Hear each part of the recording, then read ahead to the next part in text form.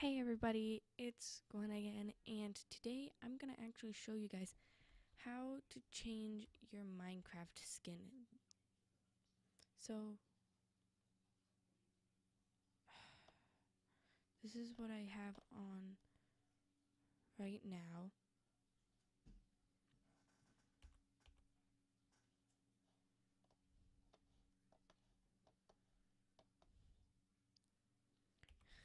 And I don't know what is going on. Hang on. Well, I can't really figure it out. But anyway, still gonna continue with the video. So, you all see what my skin looks like. In this video, I'm gonna teach you how you can change your skin in the PC version of Minecraft. So, first of all, you're going to have to exit out of Minecraft. So then, after you quit Minecraft, you will go to a website called minecraftskins.net, link in the description below, and it gives you various different kinds of skins. They give you top skins, they give you new skins. You can also edit skins, so like, for example, Captain Jack Sparrow.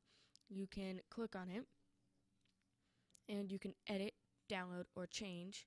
Edit, if you click edit, you can change the colors, you can take off overlay, you can like change the different colors. You have a variety of colors. You can have a Steve version or an Alex version. You can have the stance default, walk, run, hug, or fly. And you can take it off grid if you'd like.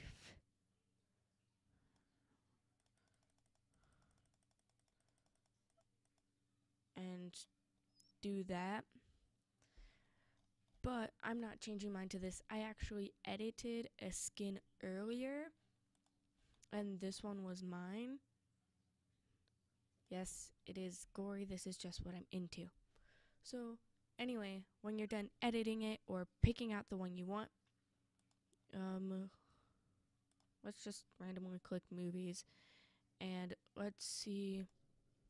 You just go to Totoro, gives you this. You would click change. I'm gonna click change over here because this is the one I want, but I'd click change. It will bring you to a different link, and it will have you log in unless you're already logged in. If you're already logged in, it shouldn't do that. It brings you to this page, and you can click Slim Alex or Classic Steve. I usually choose Alex. You will see this, what you selected, and then you have change. You click change. Your skin has been changed. It'll take a couple seconds to update. That is why you had to exit out of Minecraft. If you want to reset your skin, you just reset your skin and it goes back to normal.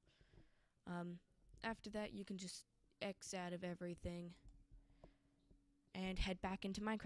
Okay, so after you log into Minecraft, you can just go to your normally selected world.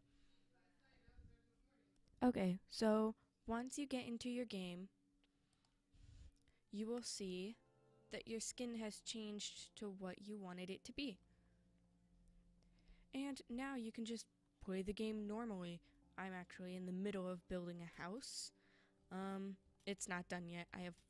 This is just the outside and it's like empty on the inside, so yeah. Anyway, that was all I wanted to show you guys. I hope you enjoyed, and if you would like more videos like this, please like, subscribe, and have a nice day. Bye.